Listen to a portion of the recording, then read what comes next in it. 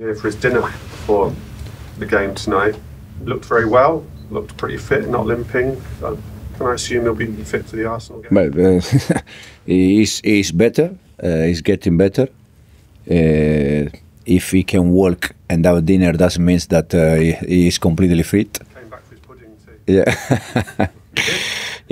No, he's getting better, and hopefully we have still 2 days, tomorrow and Saturday, to prepare the game, and hopefully we can have him for the session at least Saturday, and then we take the decision.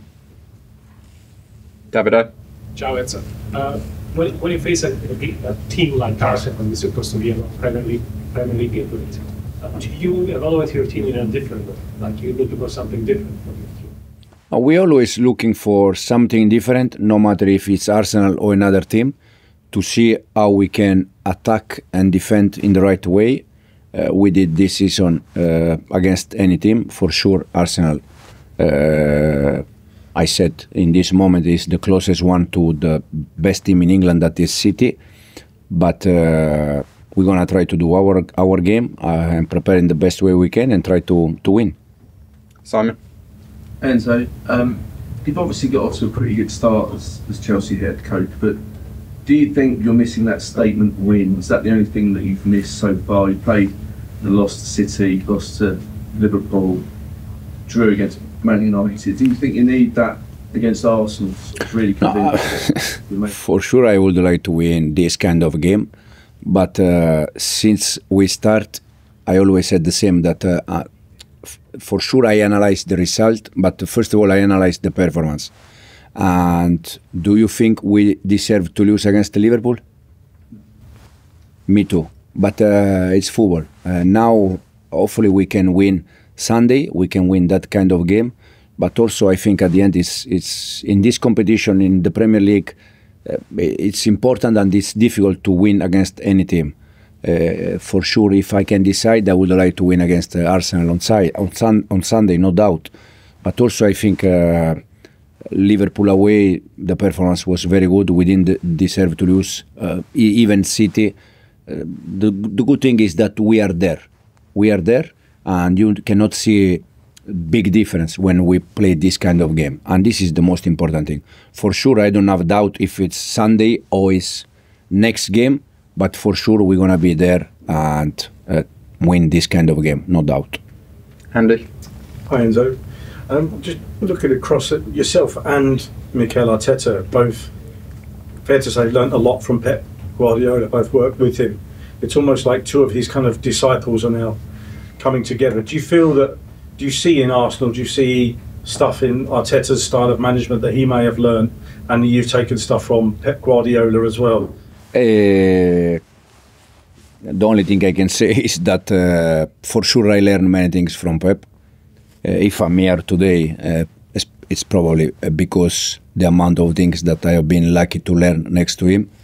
Then I think Mikel also has his own idea, the same than me, what I try, and then probably both we have to be thankful because we work beside, next to the one that I consider the best manager in the world. So probably both we have been quite lucky to work with Pep. And is he better friends with you than he is with? This is a question. Your question is exactly tonight game. It's a tricky question. It's very dangerous if you don't take serious, you know. So yeah, I can see that. I can see that. No. I'm friend with Pep, and that's it. Rob? Chelsea lost 5-0 to Arsenal the last time they played last season. Have you watched that game in the last few days? Has that game featured much in conversations with the players? No, I didn't watch the game in the last days. I watched the game in the summer when I watched all the last season games. So I watched that game in the summer.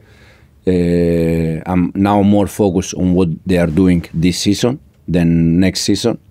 But for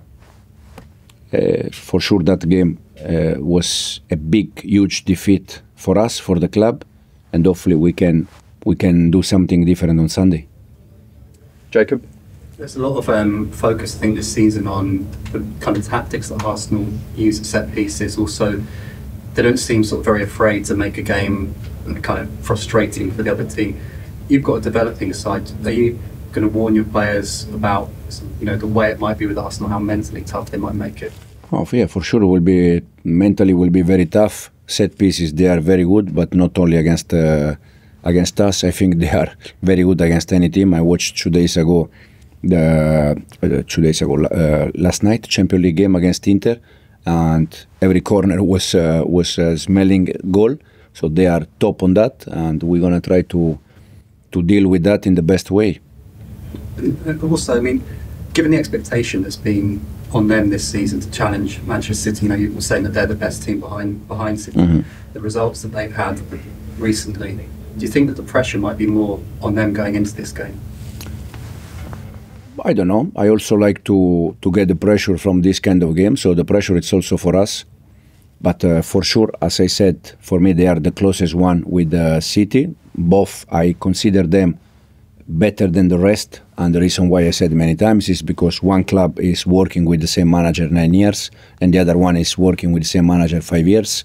And this is a big, huge advantage compared to the rest. So for me, that's why they are, in this moment, better than the rest. But we're going to try Sunday to make the life difficult for them. We're going to try our best. Ian? So, I know for a lot of Chelsea fans, this game on Sunday is the biggest game of the season, the biggest away game of the season. Is that the same for you as well? Do you feel this is the biggest game you've had? No, and the reason why is because I try to take you don't know how I was worried tonight against this team, and I try to take all the game in the same way, serious, preparing the best way, how we can attack good, how we can defend good, and I try to take all the game in the same way. And tonight game I was very worried, because tonight game is the one that it's easy to drop, because mentally you are not ready and you have to be ready. But again, if you ask me in the next 2 games which one you want to win, for sure I want to win both. But if I have to take one, I take the next one. Also because in 2 games we play Leicester away, that I feel very close to them. And last question over here. And so how challenging is it playing Thursday and Sunday for you and the players? Does it kind of winning breed success, or is it you having to rotate all the time the squad? No, all the time, no. In this moment, also, we are quite lucky that we don't have injury. So we have 24, 25 players and we can choose.